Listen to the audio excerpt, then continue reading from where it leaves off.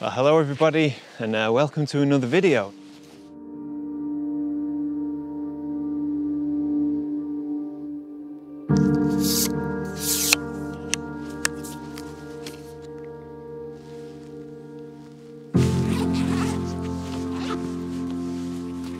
Last week I took a photograph, a single image, and I was so fixated with getting that one image that I got tunnel vision and bypassed all of this beautiful light in the woods. Well, I've come back to follow my curiosity and see if we can make an image in this glorious golden woodland. So the thing that got my attention when rushing through the woods in order to get to my location to shoot last week's image, the thing that got my attention was the golden brown bracken in the woods that was being backlit by the setting sun. Add to that this pine wood, essentially it's like a plantation woodland, so all the trees, they're just incredibly uniformed, which I actually like. I'm quite the fan of these plantation woodlands in the right conditions.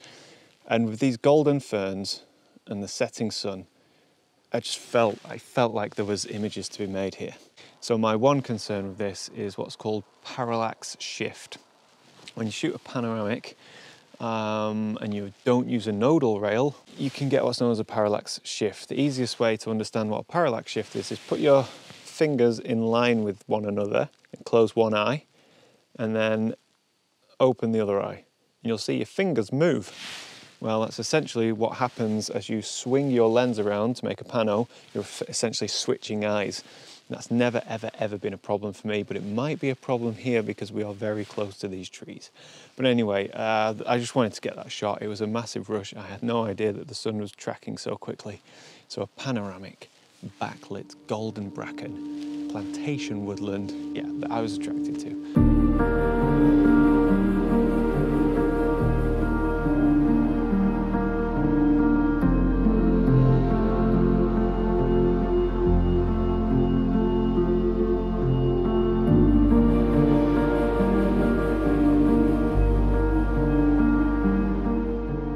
You know, I never come out with the intention of rushing. I hate rushing with my photography.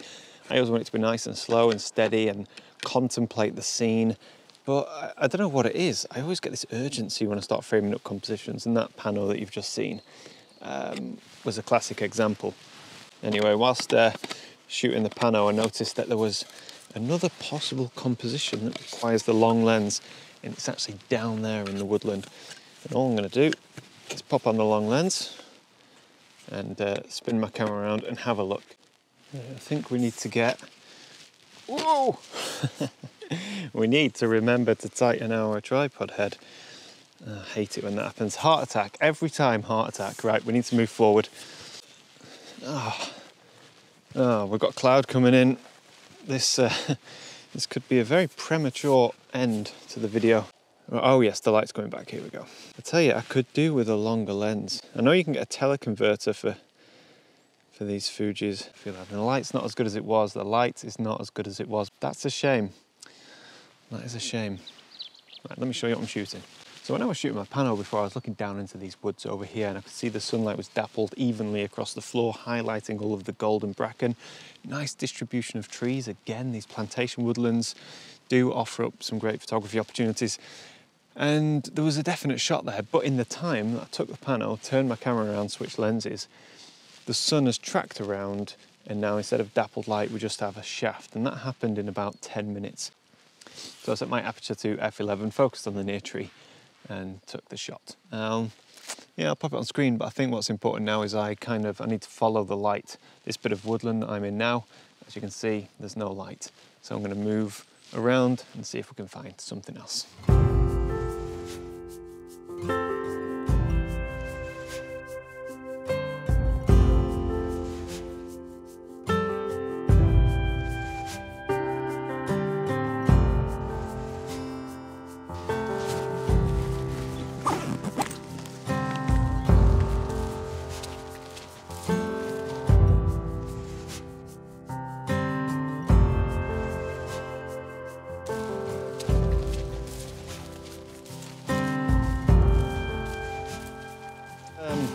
I've managed to walk well and truly out of the sunlight.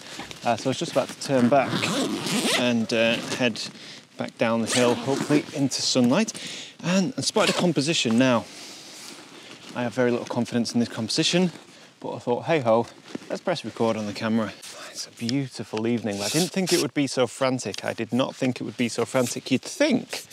You would think that because it's a fairly sunny afternoon, that it wouldn't be frantic and we could take our time because it's not very changeable. But when you're in the woods, it's very changeable because, as I mentioned before, that sunlight is tracking through the sky very quickly at this time of year. And obviously that interacts with all of the trees and the shadows and, you know, very changeable. Right, let's have a look here, let's have a look. Don't worry, I'll let you in on what I'm trying to shoot. So I've got my 100 to 200mm lens on, and I'm just focusing on some tall grass, this golden grass.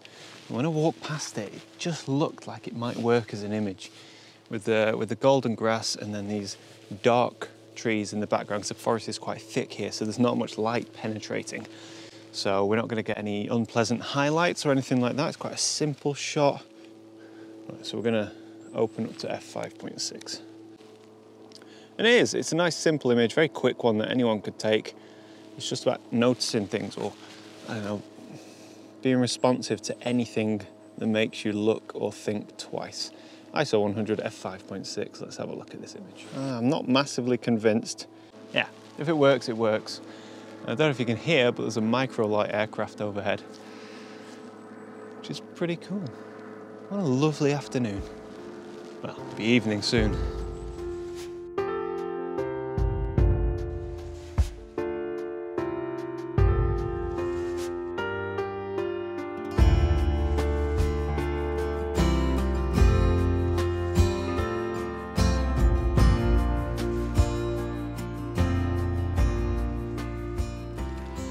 So it is now officially dark.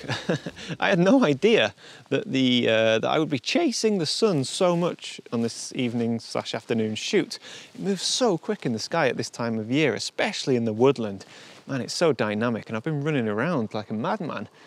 But it's been fun. It's been fun, but admittedly, between me and you, it's not been the best video. It doesn't feel like it's been a good video. I don't feel like I've got any good images. So you might ask the question, why am I bothering putting this video out there? Why would I upload it? Well, I think there is a decent message, a bit of a takeaway from this video. I already mentioned that last week when I came here to shoot last week's video, I bypassed all of the light coming through the trees and the backlit golden bracken. So I was curious. I was curious if I was able to use that potential and make some images. So that's why I'm here now making this video. And that's what my message would be. It would be, let your curiosity lead your photography. Very rarely do I plan a photo shoot. Last week's video was the exception. Normally, I have very, very loose plans, check the weather, get a rough area to explore, and I go out and I see what I see, and I hope that something grabs my attention, something inspires me to shoot, or that I recognize some potential and work it into an image. That is a fantastic way to shoot. It really is. So that would be my advice to anybody watching this video, is let your curiosity lead your photography, and don't be afraid of experimenting, and don't be afraid of coming away empty-handed. You actually might be surprised how much you start to see when you stop looking. So yeah, there we go. That's how we're going to end this video. And thank you to anyone who's sort of stuck all the way through this. Massive, massive thank you. So I'm going to go before the light completely fades altogether, and I will see you next time. Now I've got to walk several miles to the camera to turn it on. Yeah, there we go.